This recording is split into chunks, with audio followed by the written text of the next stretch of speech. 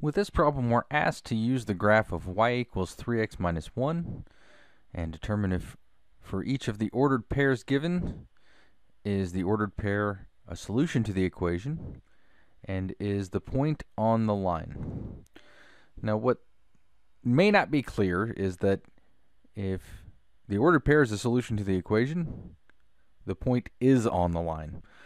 So essentially, with part B, we're mainly just verifying part A, whether or not the ordered pair is a solution to the equation, also determines is the point on the line. Now, if we end up with contradicting information, if we get a solution that isn't on the line, then we did something wrong.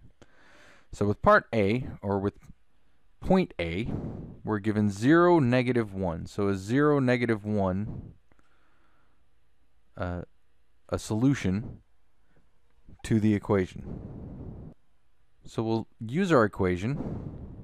I'll just underline this here. I'll write part B over to the side, but for this, since we have 0, -1, we want to know -1,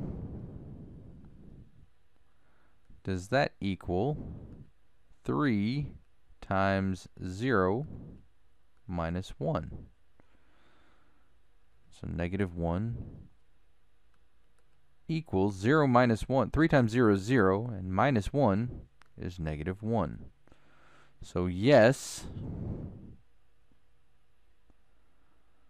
So for part A with point A, yes, 0, -1 is a solution. With part B, is the point on the line, we already know the answer to that.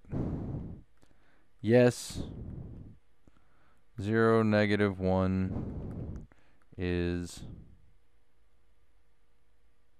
on the line. The reason we know that is because it's a solution. If it wasn't a solution, it wouldn't be on the line. So we come over here just to verify, and we plot the point 0, -1. So we're not going left or right either direction. And then with -1, we go down 1. And this verifies that the point is on the line. Now with point B, we have 2, 5.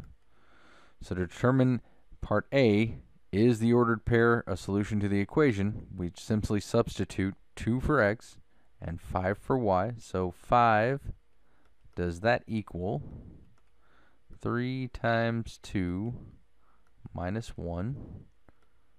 3 times 2 is 6, minus 1 is 5. So it is a solution. So yes, 2, 5 is a solution. So we already know the answer to part B. Yes. And these little marks where I'm doing this, that just means it's the same thing as what's above it. So yes, 2, 5 is on the line. To verify this, we go from the origin, from 0, 0, 2 units to the right, and 5 units up. 1, 2, 3, 4, 5. And we verify that that point is indeed on the line.